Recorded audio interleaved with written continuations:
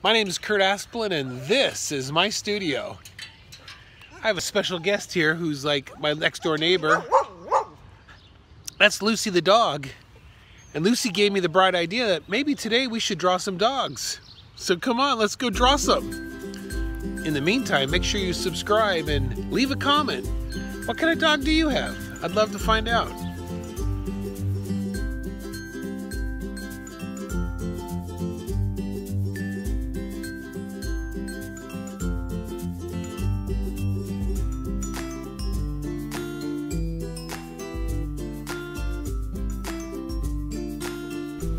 Okay, let's go ahead and get started.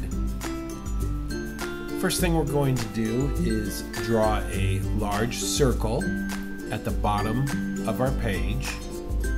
This is going to be our pug. At the top right, we're going to go ahead and draw almost a cat shape. A flat bottom, hourglass sides,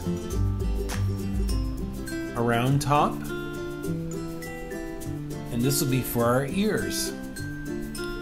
This is going to be for... Oh, hey, if you're liking this video, make sure you subscribe right now below so I can keep making more. You got this.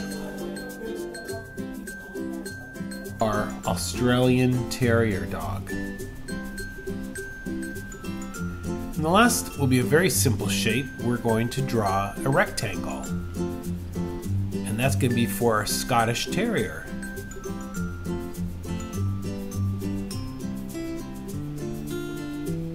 Okay, let's come down here to our pug.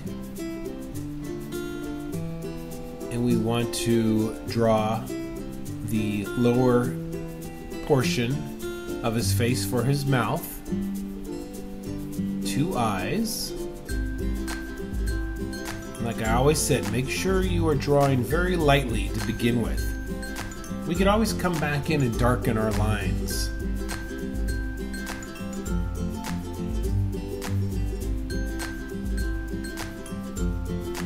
Okay, this is going to be for the top part of his muzzle.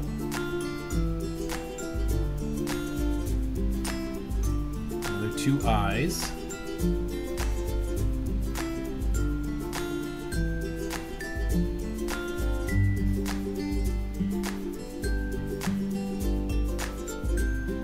That will be his nose.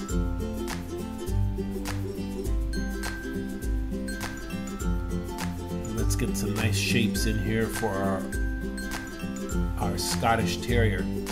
Almost a diamond shape. This will be in his nose. We see the top of his nose and the front of his nose.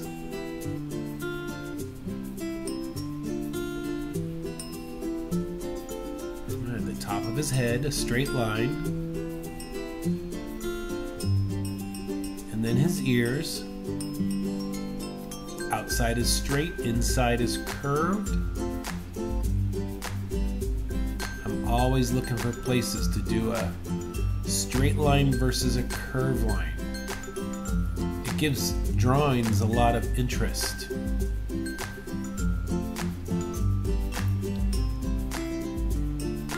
Let's get his eyes in here.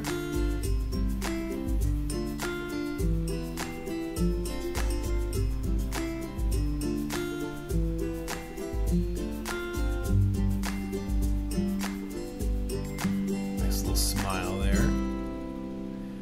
Alright, we're going to draw some, define his ears just a little bit more.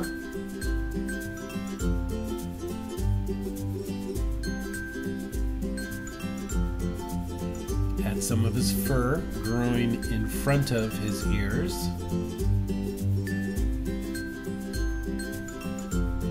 Let's darken up these eyeballs just a little bit.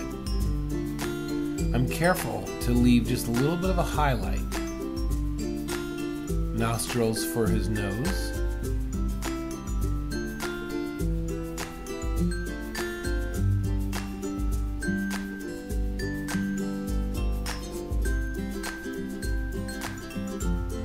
Some of these dogs have a little bit of fur above their eyes, and they seem like eyebrows, so I'm going to give him nice thick eyebrows up there.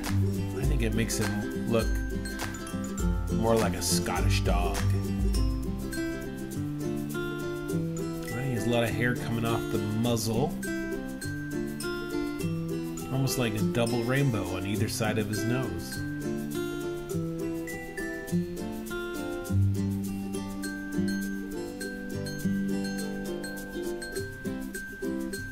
My lines are kind of thick, so if you have skinny lines, that's okay. You just may have to draw on top of them a couple times.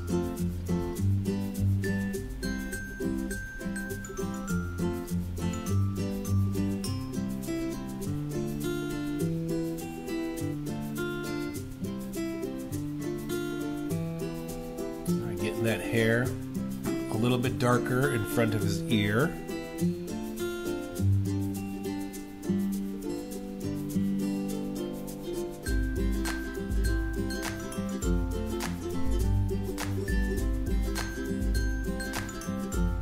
Hairs here in between his ears, and now I'm gonna darken his ears in now that I know where I'm going with some of these lines.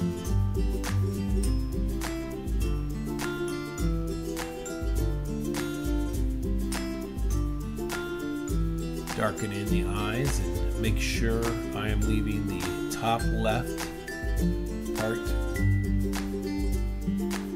open so that it creates a highlight.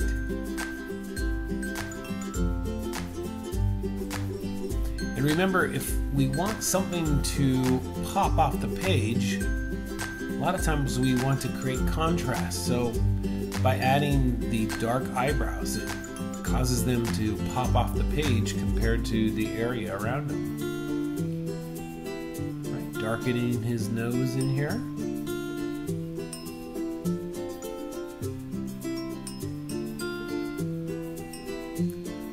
Adding a little light value. His mouth and a small tongue. Okay, let's move on to our pug. Nostrils, opposite. Circles there, almost like a letter C. And the pugs, their smile is super wide. So we're gonna give him a nice S curve, and then I have his tongue coming up. Darkening some of my lines.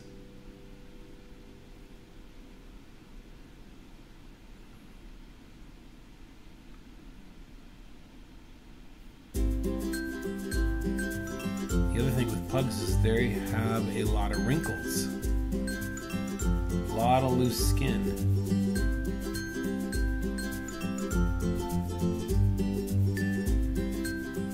And as you can see, one of my lines went right over my tongue, and you know, that's okay, I don't mind. It's just a drawing. It never has to be perfect. As long as you keep drawing, that is the most important thing you do. Again, adding highlights to the left-hand side of my eyes.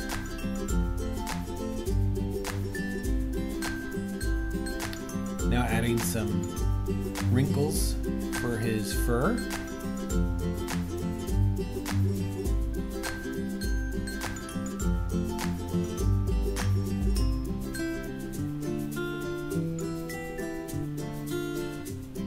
And I notice with the pugs, they have little ears. So we want to indicate that.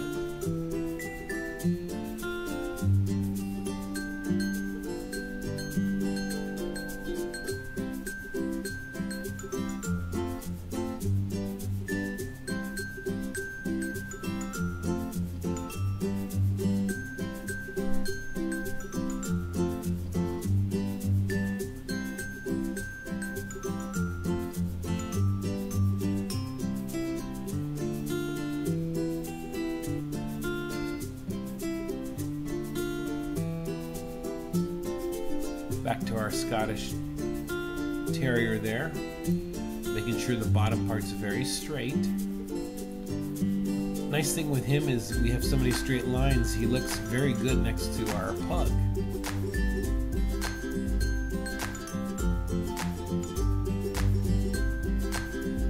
Alright, moving over to our Australian Terrier.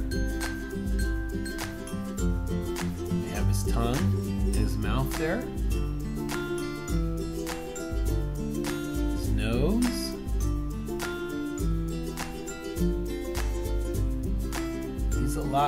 A lot the same like our Scottish Terrier, and then he has a lot of big things of it. A lot of hair on his face. A lot of long hair.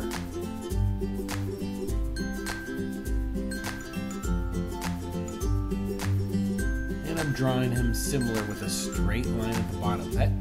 That straight line makes the curvy lines stand out. It's interesting.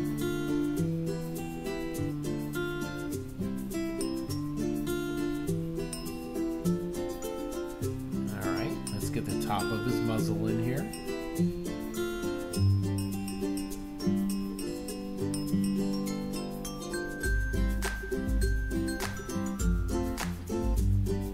Hair coming off of his head, nice long strands.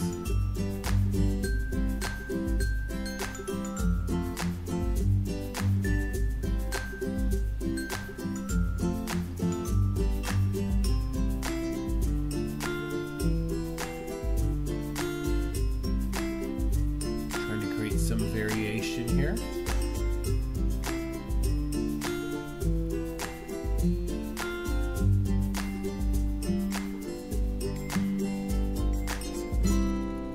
Let's get onto his ears.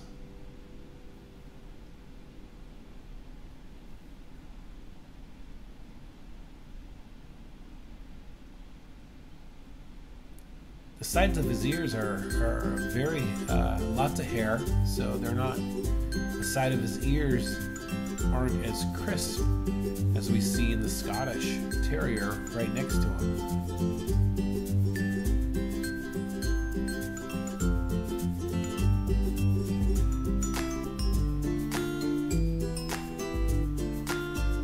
Okay, more hair here. He really is our hairy one, isn't he?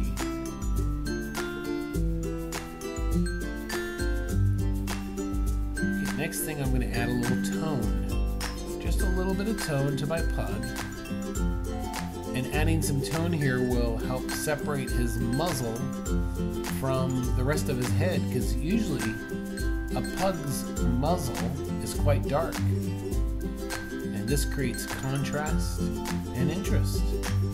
Get his ears here too.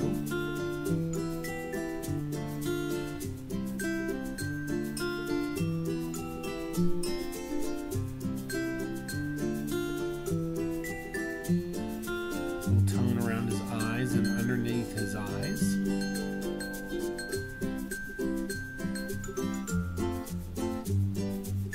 A little extra tone underneath his nose that will help make his nose pop off.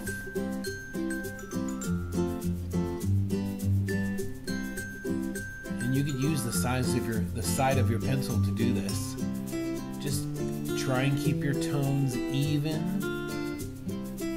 Always draw them lightly. Don't go too dark. You always can add more value. And when I say the word value, I mean dark. Dark, adding more dark color.